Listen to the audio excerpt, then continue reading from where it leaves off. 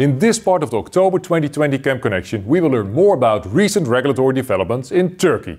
With less than 3 months to go before KKDIK registration, let's connect with Ankara and ask Dilek Erkan from the Turkish Ministry of Environment and Urbanization what the current status of KKDIK is. Hi Dilek, I hope all is well? Hello Cheered, thank you. All is well except pandemic conditions. We are continuing our legislative and system-based works as the Ministry and also following the international progresses on chemicals. The face-to-face meetings, seminars and trainings turned into online webinars as in the whole world. So we adapted to the pandemic conditions. COVID provides many challenges for all of us, but glad to see that you have adapted for now. Can you share with us the key points of the KKDIK registration process? Yes, as you know, different from EU REACH, the registration dates don't depend on tonnage bans in Turkey. There is only one 3-year transition period for the substances which are manufactured or imported before 2024, independently of tonnage bans. Transition period shall be started on 2021 and will be finished by 2024.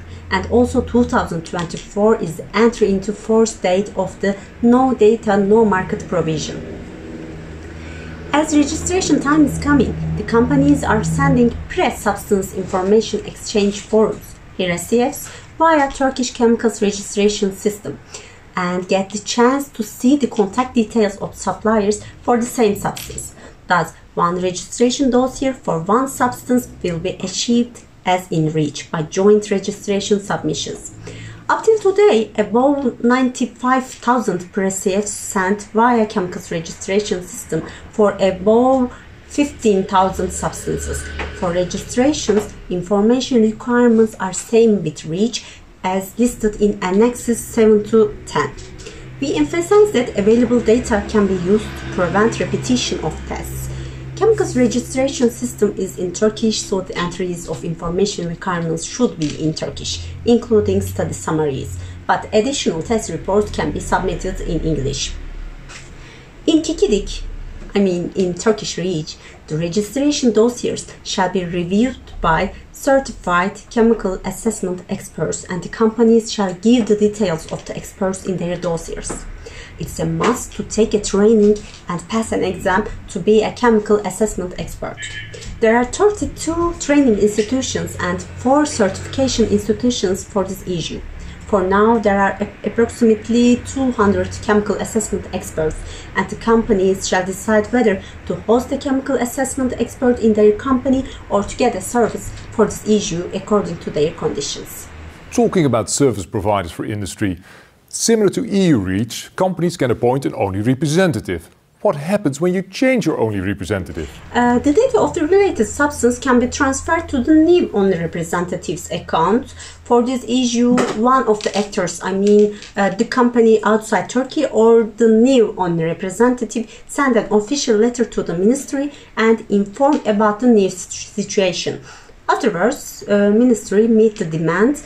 In brief, Ministry can transfer the requested data or a dossier of an only representative to another after some easy official procedures.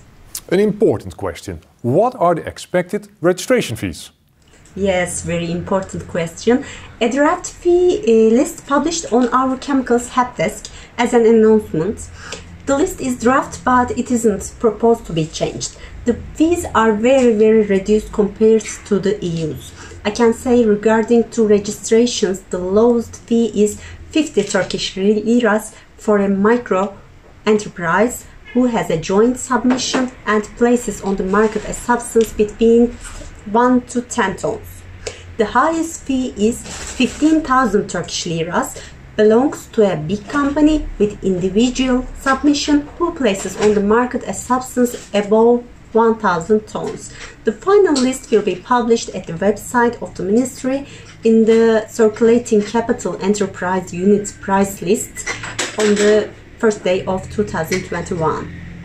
In January this year, we met in Ankara for the official opening of the EU-Turkey project on technical assistance to conduct chemical safety assessments under the scope of the REACH regulation. In my role as consultant of Royal Haskoning DHV, I'm part of that project team that, among others, is providing trainer-trainer sessions on chemical safety assessment. A key part of our project focuses on revisions to the registration system. Can you tell our viewers more about this? Yes, firstly, I want to say that the project is really on time.